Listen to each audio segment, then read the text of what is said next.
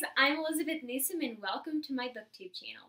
So today I'm stealing an idea I got from my friend Stories with Steph. And what I'm going to do is I'm going to read the first sentence of a book and I'm going to have my little sisters tell me whether or not they'd be willing to read the book based on the first sentence. And they'll be blindfolded so that they can't tell which book it is. Such a Young Man.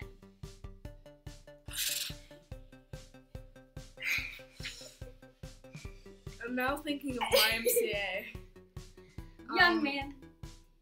I was once Said young man. So, can you repeat that again? Such a young man. I could read you the next few sentences. Yes, Okay, please. yes. Bushy hair, narrow shoulders, a thin man. A little nerdy even. Hardly the sort of leading man we expect today. I actually would be interested in that. Like, Isa, you can say no if you want.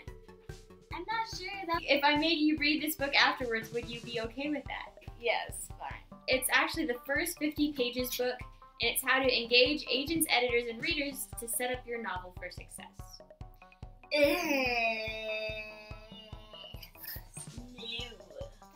Ready?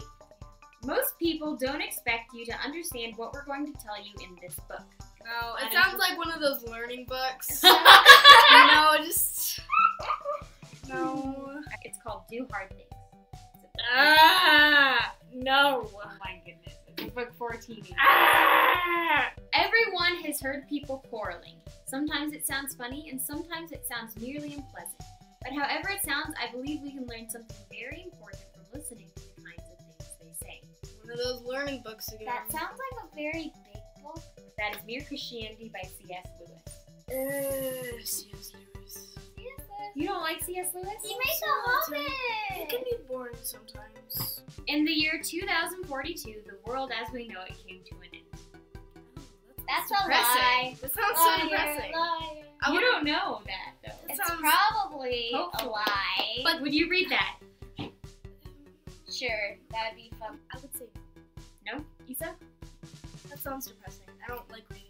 Yeah, That is The Sword. It's a book I used to read you guys for Oh, your bedtime, right. that fantasy book And remember, like, the... with this guy named Teo and then Anastasia, who's this pretty farm Yeah. girl, And, and the, she's out in the wilderness. and that guy who, like, got a cut. And then there was a bear that came towards him, right? And she killed him for the bear for the guy. I don't remember this. Well, I mean, I remember where, like, the sword, like, where it came to the end. When I woke up in the examination room, I was handcuffed to the bed. Yes. Yes. So it's a book called The Darkest Path, and the synopsis says 15-year-old Caleb Rowe and his younger brother James were captured by the Glorious Path, a militant religion based on the teachings of a former U.S. soldier, and forced to join 6 years ago. As a war rages between the Path and what's left of the U.S. government, Cal gets along by working in the Path's dog kennel.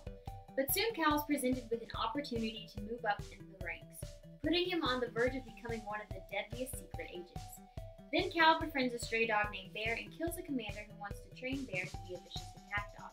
When the video is posted on YouTube, it's an instant hit. Sounds like your YouTube book, like the one that you read for your YouTube thing. I think I would read that. I want to read action. This is probably a boring book. Probably. Need more action in it. Yeah.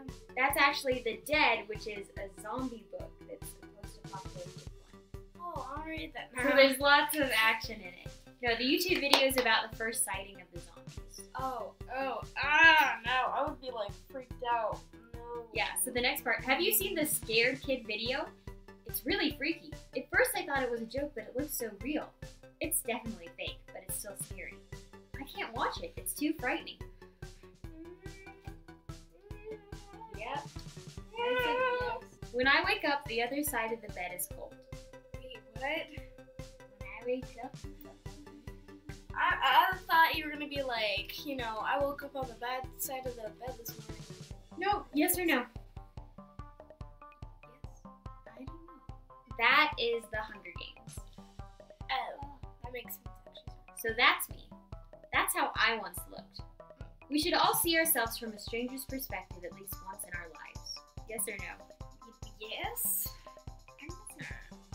Alright. This book is Star Wars Order 66, a Republic Commando novel. A lot of teens read books, but I wasn't one of them. I did read several Cliff Notes book summaries, however. Yes. I could see you doing that, yes. So would you read this book? Probably. Maybe. Yes or no, Isa? Yes, there's no maybes. Fine. This is The 7 Habits of Highly Effective Teenagers. I take it back. No, it's such a cool book though. It has like cartoons in it and tests. Oh, cartoons. Yeah, and like personality tests. Okay, and things okay. like that. It's actually really cool. A nightmare seized him from his sleep, turned around his throat, and filled his mouth so full he could not cry out. Yes. This is called The Unveiling. It's a book by Tamara Lee. It's a medieval romance. Wait, no. I've heard it before. Wait. I don't really like romances. Oh, yeah. Gilbert! Heedless of the brigands ransacking her dowry wagons, Lizanne Balmain pulled free of her maid and rushed past the torn and blood-strewn bodies scattered over the ground. You would? Isa? Maybe.